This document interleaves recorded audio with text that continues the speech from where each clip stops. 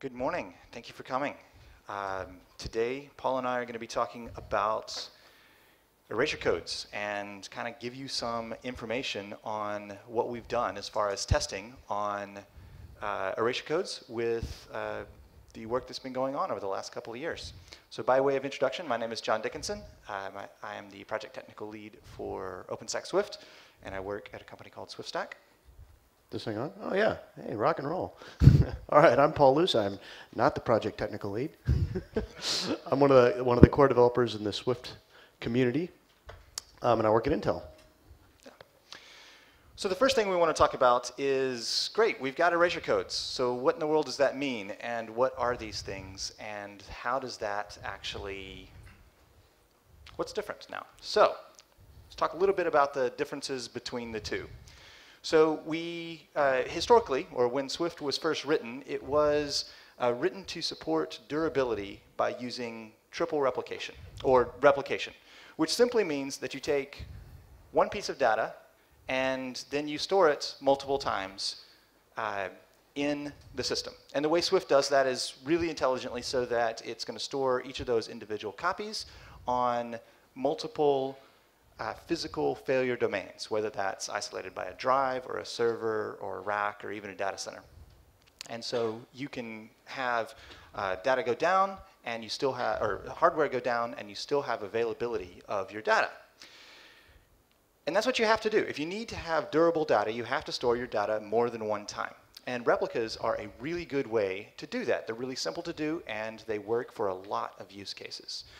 But the cost, of course, is that if you're storing 1 gigabyte in, that you've got to store 3 gigabytes inside of the cluster. And some people have always historically come up to me and said, well, how do we make that better? What can we do? And the answer is always like, well, how much is your data worth? Did you just really want to lose all your data? Then, if not, then you need to store it multiple times. But there could be a better way. There could be some other ways that you can still get high durability while storing less data. And the way that's done is with something called erasure codes. Basically, erasure codes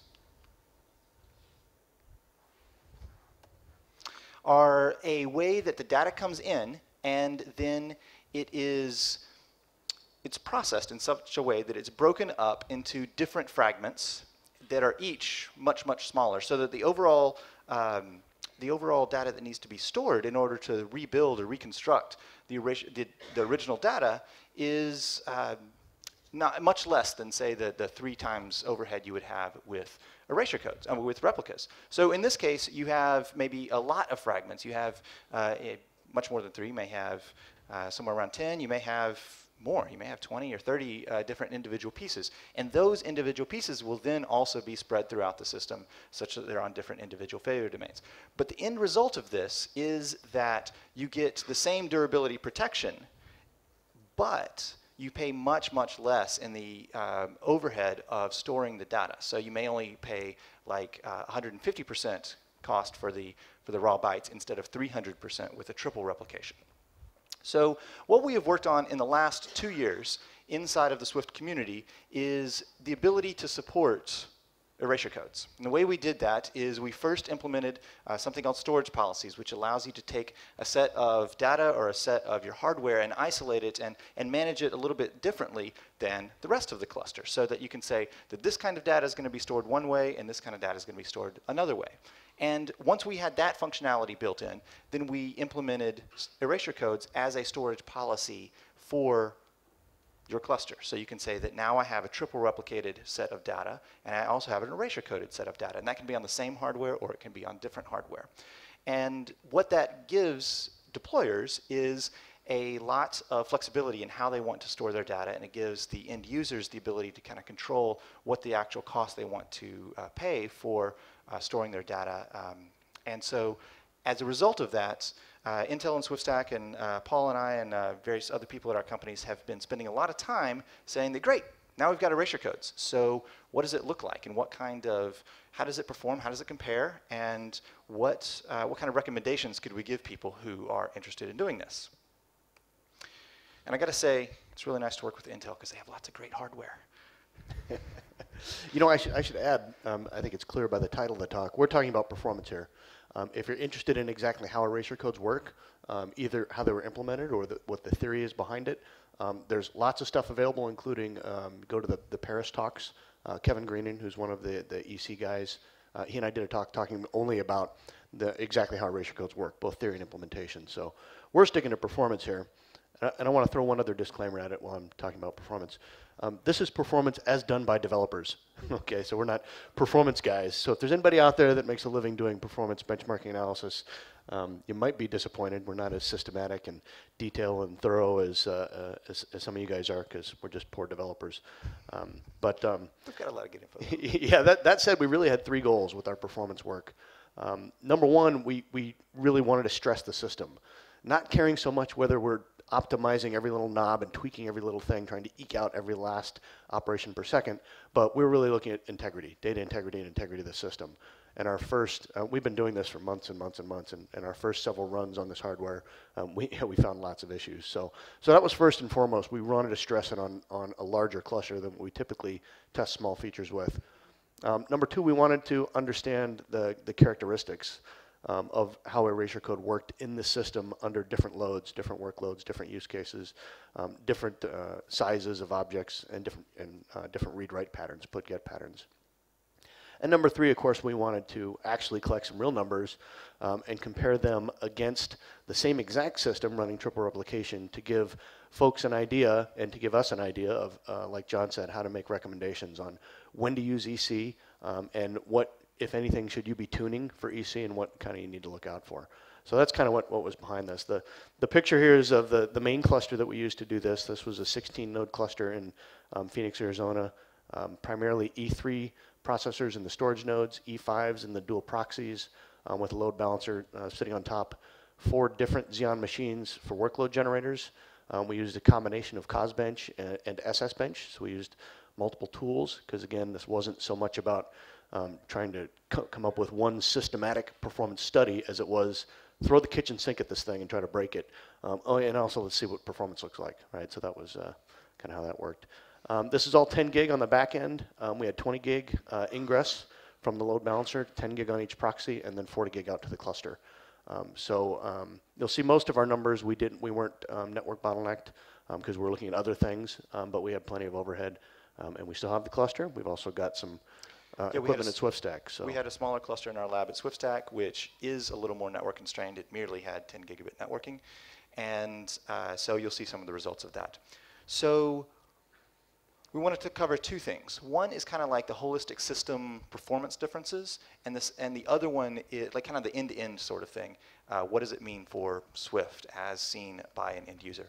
And then secondarily, we focused quite a bit on what is the actual hardware resource utilization, and what does that mean for CPU and memory and that sort of thing. So first off, the performance differences, and what does this look like? So kind of that's the first thing that really people care about. I've got replicas. Should I go to erasure codes or not? So if you have, say, a heavily loaded system, and you have a lot of traffic to the cluster at the same time, and you're comparing, okay, what kind of various erasure code policies am I using? How do they compare to one another? And how does that compare versus replicas? This is a picture of what that basically looks like for different object sizes for replicas versus erasure codes. And you can see there is an actual divergence here. So the 2 at the top are replicas. That's 2x replication and 3x replication. And the interesting thing here is you'll see that it's probably very hard to read, but the y-axis here is megabytes per second. So we're actually ending up network bound on this. We're saturating a 10 gig pipe really on both situations. But really what I want to focus on is the trends. What do you see here? It's not so important what one particular data point is, but how does this perform over time and throughout the entire cluster? And so the important thing here is that you'll see that along the x-axis there, we're going from smaller object sizes to larger object sizes. And especially in the early stages there, when you've got the smaller object sizes, which, as we know, there's a lot of very small objects being stored in Swift clusters today. Replicas far and away are much better at reads. So you're going to read your data, you're going to get better performance out of replicas. And that makes sense because the data is taken off of the drive, it's piped over the network to the proxy, piped to the network to the client, and that's it. It's just kind of a really straightforward data path there. And when you're doing the erasure codes, it's pulling that from multiple servers, and then it has to recombine those with the erasure code library, and then it sends it out. So obviously, that extra overhead of reconstructing the erasure code fragments into the original data will necessarily add some overhead. But the important point here is that we're able to saturate, especially as we get to larger object sizes, we're able to saturate the network. So it's not actually, it's not slow, it's just when you get to larger object sizes, you're going to probably be network bound just like you would be with replicas. Now let's compare that to gets. I'm sorry, to puts. So if we have an active cluster and we're pushing data into the cluster. So think about this. If we've got replicas and we're storing, say, 1 gigabyte, and we push that into the cluster, and you have triple replication, what happens is that when it gets to the cluster, as the client is streaming it to the cluster is then streaming it out in triplicate, so 3 times, which means that your internal cluster network requirements are basically your replica factor more than the internal side. So if you're sending in 1 gigabit per second, you need 3 gigabits out on the back end side. So what that means is if you have a 10 gigabit network, you're going to saturate it at roughly 333 megabits per second because you have to send that out 3 times for triple replication. And that's exactly what you see here. The red line that initially starts fast and then kind of plateaus there, plateaus right above 300. Big surprise. Now the green line that you see going up plateaus right around 500. That's a 2x replication, a kind of a reduced redundancy sort of scheme. Now the erasure codes, when they come in, they're not actually sending out that much as much data as the replicas over the internal network. That's kind of one of the benefits you get with erasure codes. So that you can see that you're still able to get full network utilization, at least on this 10 gig network, and the various different erasure code schemes that we were using, we had lots of different parity and data bits tested here, kind of all follow the same trend, such that the larger objects show better improvement as far as what is the actual throughput we can achieve from a client perspective when we're doing erasure codes versus replicas. So this is actually exactly what you'd expect.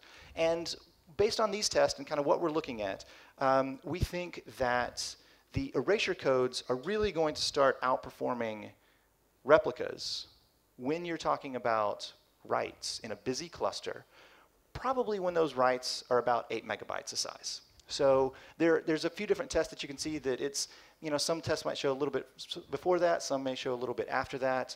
Paul's tests in the larger cluster showed something that was a little bit after that, but like I said, we were a little more network bound in this smaller lab cluster. So the point is, as you get larger, you're able to get better throughput with erasure codes, which is a really interesting point. So let's look at not the network throughput, but the actual number of operations per second.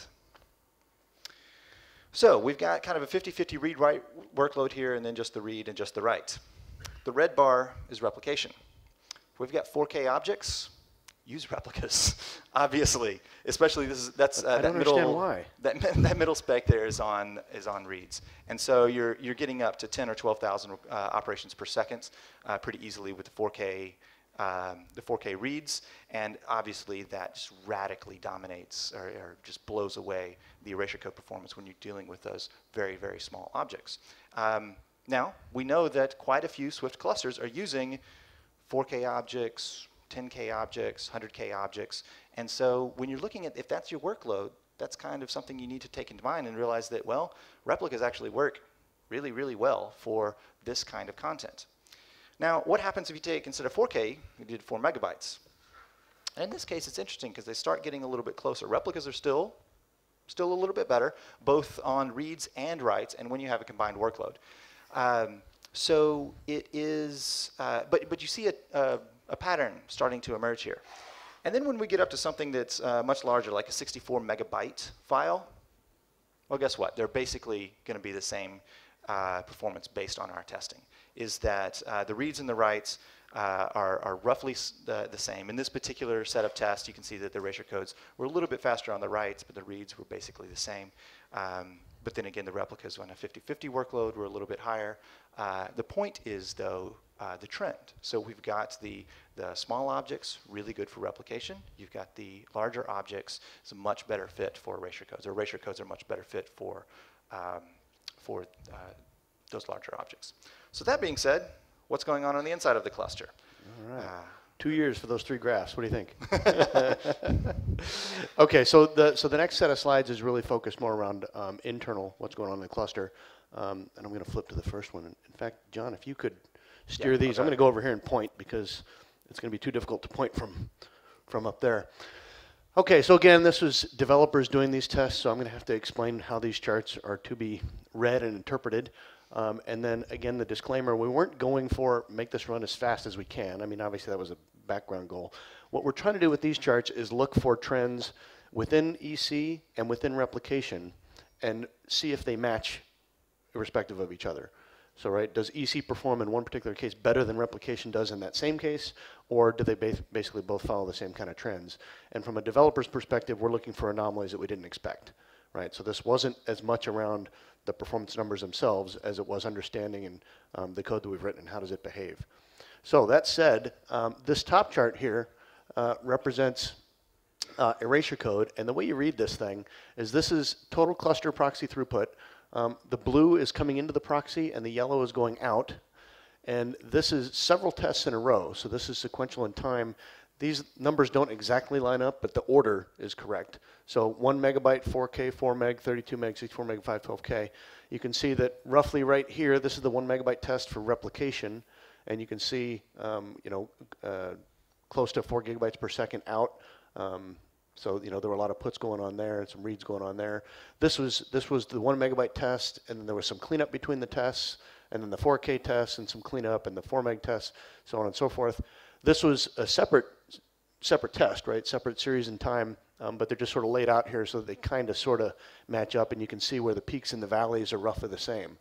So not so much a comparison between this chart and this chart, like I was saying, but a comparison between what does this profile look like and what does this profile look like, and are they roughly the same? And we went through and looked through all this stuff, and really the bottom line is in most cases they are pretty much the same, which is good. We didn't have anything. Well, we have one bizarre thing we have to go look at, but you don't see that on this slide. What you can pick out on this side is some things I've highlighted right here. Smaller sizes, as John's outside of the cluster looking in showed.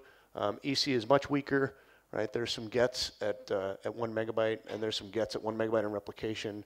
Obviously, a lot more throughput in the cluster with replication than with EC. And then on the larger object sizes, you can see where EC peaks a little bit higher. And that would have been the 64 meg, right around in that area. And then we had a few little anomalies collecting the data, and one of the tests hung for a little while, so some weird stuff there. Also, one thing we wanted to note, I mentioned we were trying to throw the kitchen sink at this thing. We did more than just vary object sizes and put-get ratios. We also varied the EC parameters, which includes the ratio that you use. Most of this is 1014. SwiftStack did a bunch of tests with other ratios. We did some others as well. We didn't include it all in here because we'd be here for 3 hours just looking at graphs and everybody would fall asleep. As a way of clarifying that, what that means is that when you take the data and you're erasure coding at 1014 or alternatively phrased as like a 10.4, it means that you've got 10 data bits and 4 parity bits, which would, you can see that if you've got 4 extra bits there, that's going to be a 40% overhead. So instead of like a 300% overhead, you've got 140% overhead for this particular durability scheme. And you can lose any 4 of these individual pieces, and you'll still be able to recover the data. Yeah, thanks for that, John. So another thing we varied was segment size, which again, you kind of got to go watch the EC talk to get a feel for what all these parameters are. But that's something we mess with, looking to see if that had a significant impact. And it doesn't in general. I mean, it has a little bit impact, but not huge. And we also toyed around with the various chunk sizes, the non-EC related parameters, right? The incoming network chunk size, the disk chunk size, both at the storage node and at the proxy, trying to figure out exactly how all this data flows. And at a high level in the EC world, we're bringing in data and buffering up to a segment size in the proxy before we actually start pumping it out the back end. So we've got to fill a buffer before we start putting it out there, and there's multiple buffers to deal with. So we toyed with those sizes a lot as well. Okay, next slide, John. Okay, so this talks about some of those EC variations. So this is actually 5 different tests. These are all the same series of tests like we saw before, so starting with 1 meg and going to 4 meg and that sequence of tests. This first one shows EC with a 640K segment size and 64K chunk sizes across all of the network and disk parameters that you can configure in Swift. So it's basically all the defaults. This one is replication, and then we have 3 different ones following up after that, showing variation of segment size and disk chunk size and proxy chunk size. So you can see there are definitely some differences, but no gigantic, huge, oh my gosh, if you're going to use EC, the defaults for Swift don't work. We absolutely did not come up with any conclusions like that. All of the defaults that we have right now, you go to master and pull it, are pretty good. Okay, so let's look at the number of requests. So this is really just another picture of the data that reflects what John showed, right? Which makes sense, of course. We're not going to see a different number of requests by status code internal versus what the benchmarking code is seeing, looking into the cluster. So again, same series of sizes through here. This is actually should be maybe shifted over just a little bit. So this peak lines up with this peak, and this one with this one. But again, what we're really looking for is the trend going this way in EC, where we see the highs, is basically the same as we see in replication. And the one standout here, which makes sense because John just explained it, was the small files. That's this gigantic peak that sort of blows the scale out of the water here. On replication, if we didn't have this thing going up to over 10K requests per second, you would see the pattern of these peaks is basically the same as the pattern of the peaks in EC. So they trend the same when we beat on the cluster with different sizes. It's just the absolute values are different. So that's, again, a really good warm and fuzzy for us on the development side. Okay, so now let's take a look at CPU utilization. So this was a big one that there was a lot of speculation on early on when we started the project. How much CPU are we going to be eating up doing Erasure Code? It's complex math. There is no math in replication, so what's going to happen? So here's the picture. This is a slightly different tool collecting this data. So what we're seeing here is all of the EC runs in this piece of time, the same series of sizes, and then all the replication runs a couple hours later. And this is CPU utilization at one of the proxies. And we looked at both, and they're basically both the same thing. So they were pretty evenly balanced. You can see that across the board, the average went up from about 10% to 16% utilization. So not significant, but worthy to note is that there are quite a few more peaks in the EC side than on the replication side. So much smoother CPU utilization in doing replications, puts or gets versus on the EC side. But overall, not a huge tax on the system. So more good news. Again, more good news because this was expected. So we like things that come out the way we predict them. This is our memory utilization at the proxy, at either proxy. Wow. That was weird.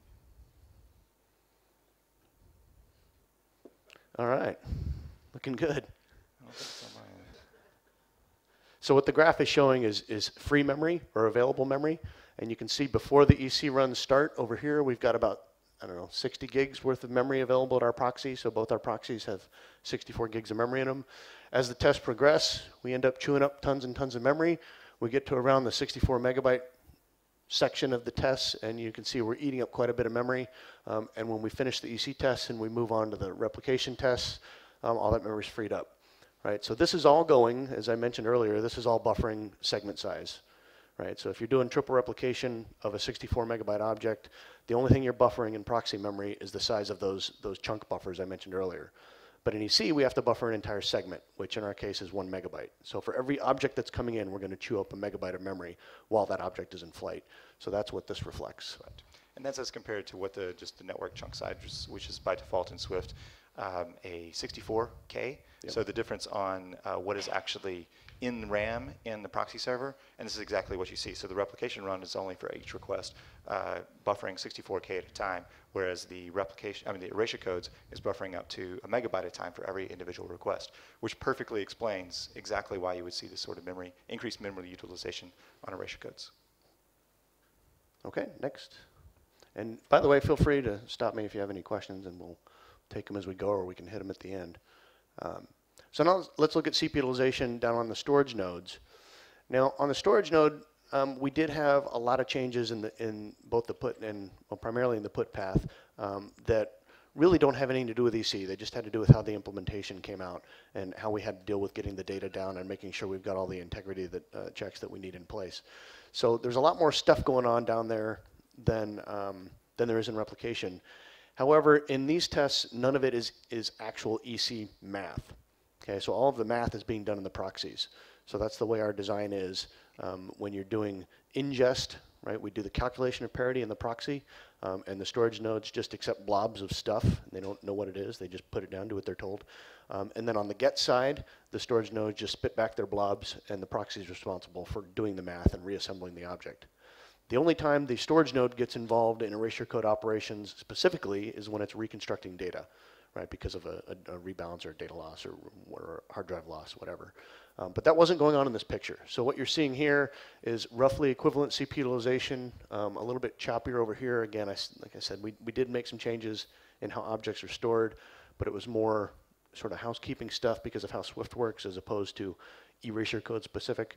And then triple replication over here. So nothing really significant there, which is good because we didn't expect there to be. Okay, this was a little unexpected, thus the word yikes. You might think this is a picture of the proxy node based on what we just described, but it's not. This is a picture of a storage node, just one of the storage nodes. They all look like this. And what's happening here is during our EC runs, we're chewing up a pretty significant amount of memory. You can see like 20 gigs of memory. I think it's 19 gigs of memory that we're using throughout a variation of sizes and operations, whether they're puts, gets, or a mix of operations or not. And then when we move into the replication runs, you can see a significant amount of that memory is available again. We're still investigating this. We don't have, we've got some ideas, of course, because we wrote the code.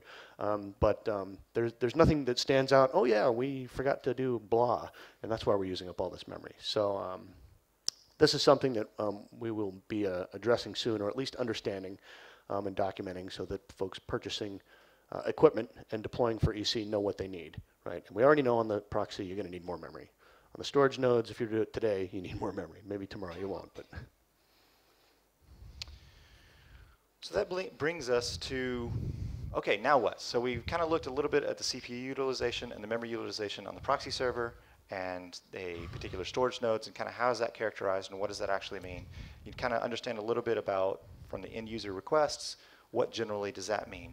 And so we know that, in general, erasure codes are going to be better for large objects and replicas are going to be better for small objects. And there's obviously tons of different knobs we can tune in there, and there's things that you're going to have to take advantage of there. But that's kind of a high-level thing. So what are some of those kind of use cases that we already know that people are interested in and asking for erasure codes? Like, why do we actually make this, and who are the people who are wanting this? So there's a few things that I would suggest that are really, really good use cases for erasure codes. Backups, fantastic use case. Video storage, because they've got these large data files. And kind of I know some of the biotech industry is using Swift to store like lots of genomic data and things like that. But really the point is you've got these large data sets that's kind of this worm-like data. It's got the write once, but then you can read many times. You don't really overwrite your data. You don't go out and delete it. You're not putting this massive amount of data in, but you've got a big data set that you may need to read, or it's in the case of backups, you hope you'll never have to read. And but there's this kind of large chunks of data. These kind of things, really great for erasure codes. If you've got something that you wanted to store some backups, then being able to configure a storage policy for erasure codes and then putting all of your backups into that particular container that's for that storage policy, great idea. And you know, one other thing, and obviously the common denominator here is large objects, but that's us making an assumption that it's a requirement that the performance be the same if you're switching from triple replication to EC. There is a price performance balance, right? So it's not the case that every usage model says I have to meet the performance that Swift happens to hit with triple replication today. If you're willing to pay 20% performance to save 50% on CapEx and OpEx, then you might use EC for smaller. I'm not saying 4K like we saw, but I just don't make sure you don't walk away thinking EC is useless unless I've got 64 megabyte objects. Not the case. It depends on what you're willing to pay in that price performance balance. Yeah, that's a really good point. So that being said, then does that mean we should use everything and go for erasure codes all the time?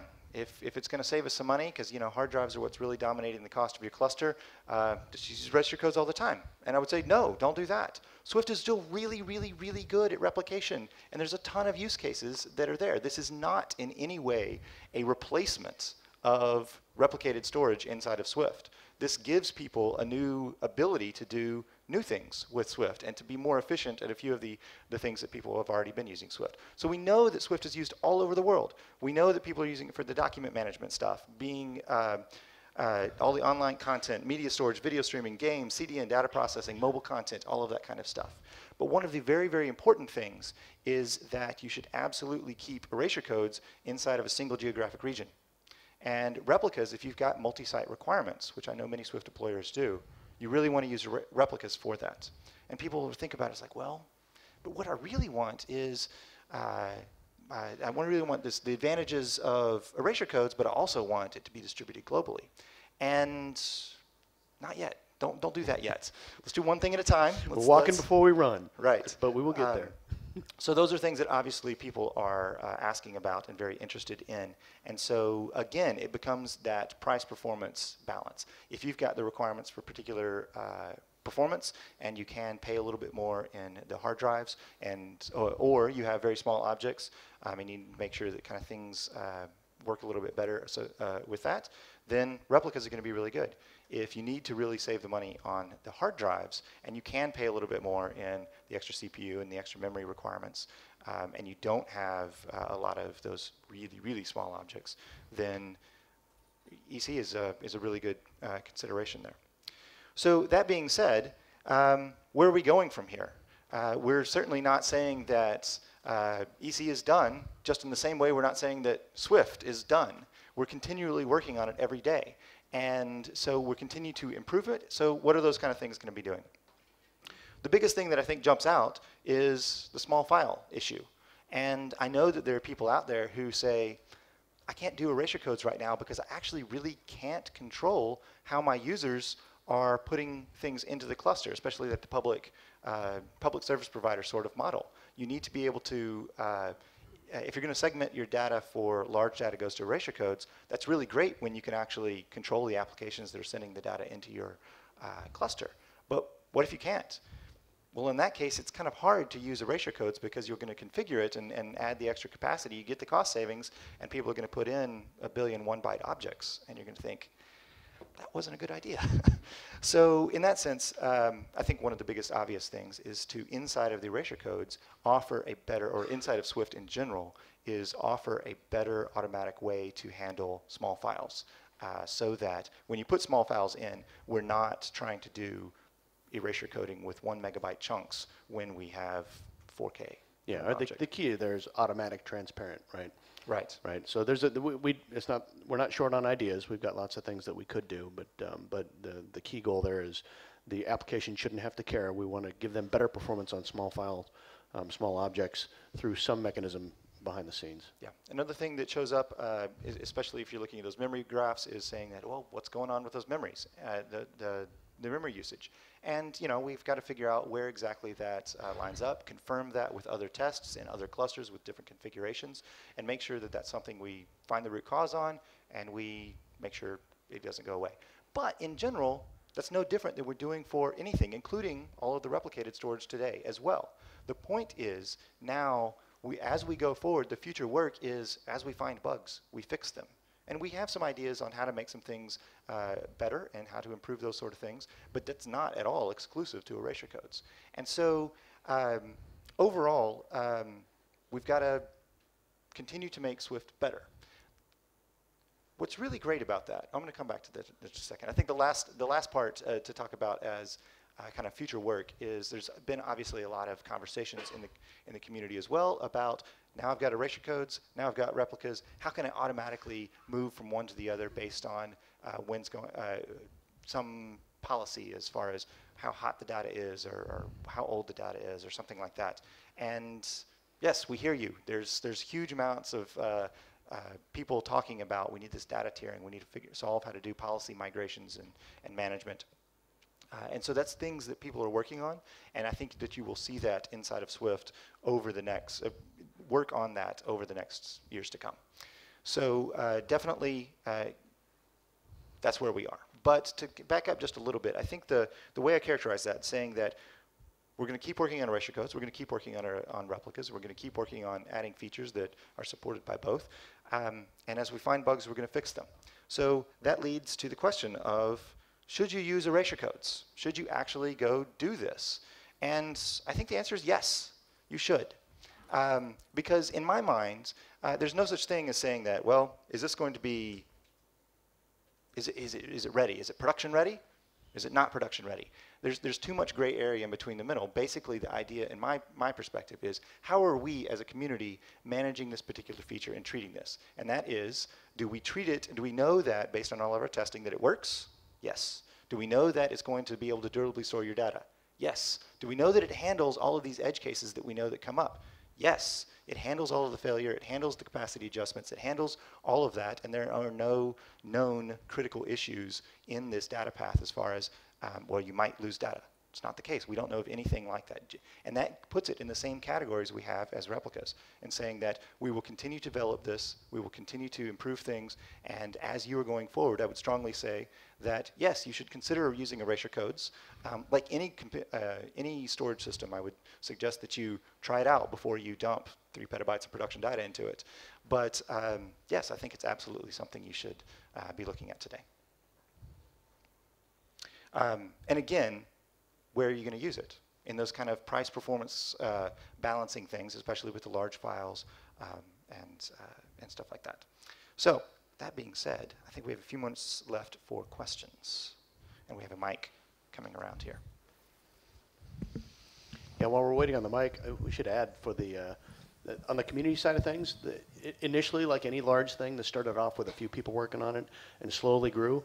And I'd say since we moved to master months and months ago, the number of people getting involved and helping fix things and make things better has grown just unbelievably. New people from IBM and HP and just all over the place jumping in. So to that same line, is it treated like production code? It absolutely is. There's a large number of people in the community that know how to get in and make things better. It's fantastic. If you'd like to copy these slides, the link is at the bottom of the screen. So this is really interesting. I'm just curious if there's any difference in the data durability guarantee, because erasure codes is like you're splitting it up and maybe the original data isn't there. Right. If only one block is written. What an Yes, awesome question. there's absolutely differences in the data durability guarantees. And you generally, it's better with erasure codes. We've actually got some tools for that. Yeah, and so the reason is it might not, it's like, wait a minute, but we're splitting it up and we don't know exactly what is, and if I just have this one thing. But the way that it works is, and I can't really go into a lot of detail on this, we just really don't have the time. But the basic way it works is splitting it up so that you can, if you're doing like a 10+4, like we were talking about earlier, you can lose any 4 pieces. But if you're doing replicas, you could lose any 2 pieces, right? Because you still have to have 1 copy of your data someplace. So we're able to reconstruct how things work there.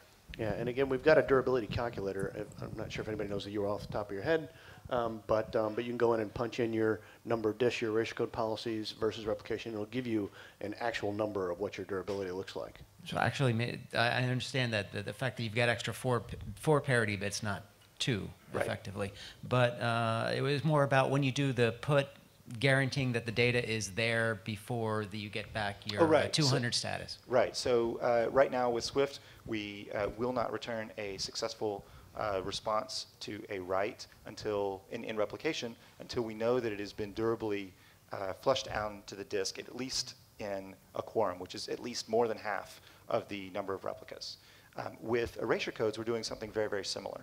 in that we are making sure that it has been durably flushed all the way to the drive in the same way for a quorum, which means basically, I believe that's the data bits plus 1. Yeah, we changed it 3 times, but yeah, Yeah. I think that's it. So the point is, though, you have the same basic characterizations of if you, in complete worst case scenario, after you get a successful response, you in triple replication versus erasure codes, you're still able to withstand, the cluster's still able to withstand a hardware loss and still have your data. So Guaranteed yes, or your money back. So have you done any characterization of reconstruction performance at all? Yes. Yeah, we don't have any slides on that. We were focused on just the put and get path. That's a big area for us moving forward, is to continue to look at that and understand what's tunable. Really, the framework there was carried over from replication, and some of the tunables may not make as much sense based on how we wrote the code. So we've still got some work to do there. Okay. There's one in the back. There's a question in the back.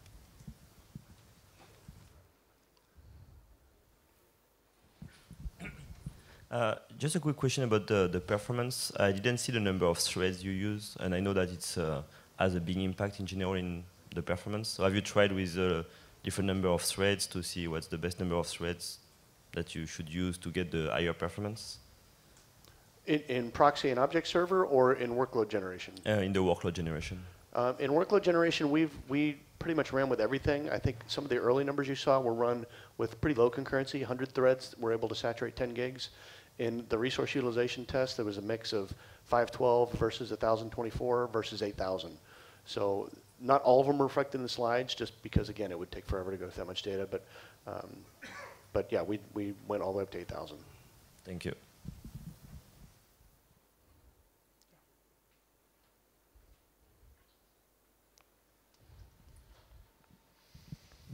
Did you guys measure first time to byte? Time to first byte performance. Did we have We- that tracked? I know we do measure it. We might have it after we Okay, I can was come just up curious. with I it, mean, yeah. I would have expected erasure coding to be a little slower. Right. Was that the case? Is that what you kind of found? I would expect. Did you measure that, Doug? Yeah, it's definitely in the chart. I'd have to pull up on my phone or something, but I'm fairly certain that time to first byte, again, for large objects starting at Yes, 8 bits for large is what I was. was, Yeah. was smaller, and for small objects was significantly bigger. So Okay, so to repeat that for the video for everybody, and so everybody in the room can hear, Doug, who works at SwiftStack and did a lot of this Erasure Code testing, thank you, we did, the results of that were that for the larger objects, the time to first byte on reads for larger objects with erasure codes was indeed smaller than for replicas, as kind of seen as well as the overall throughput is better as well. For smaller bytes, for smaller objects, replicas were better.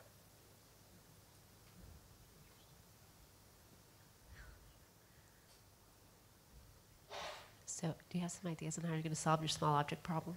I'm sorry?